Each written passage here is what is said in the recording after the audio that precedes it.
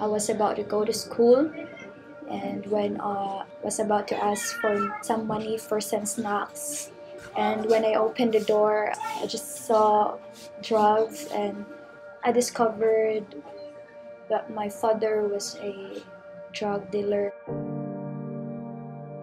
Every time my classmates ask me about my family or what's the occupation of my parents, I don't tell them directly the truth, and because I am ashamed.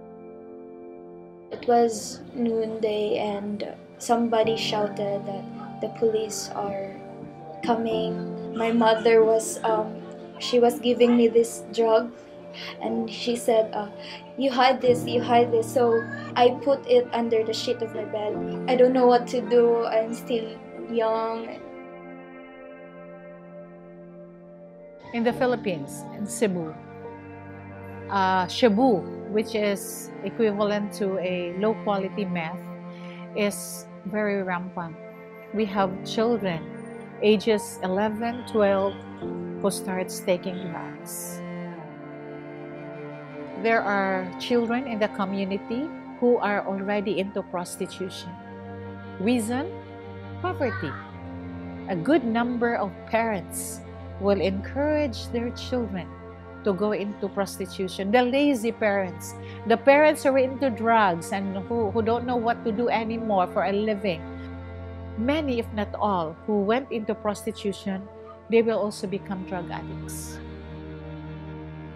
They're parents, and they're supposed to give the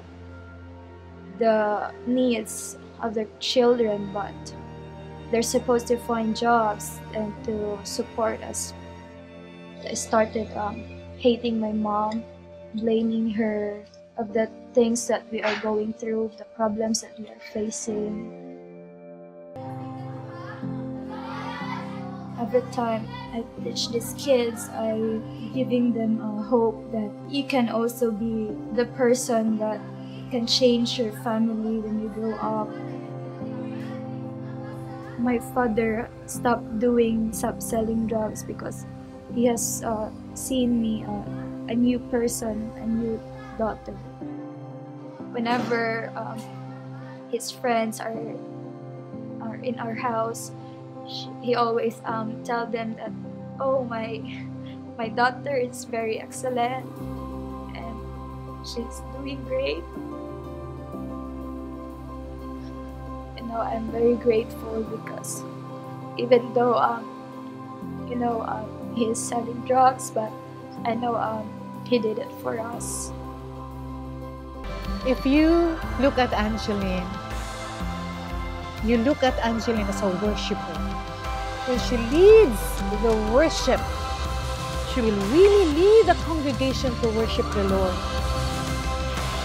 I tell you, she said, when I have struggles, I will just worship the Lord, and I'll be back. I'll be back to life.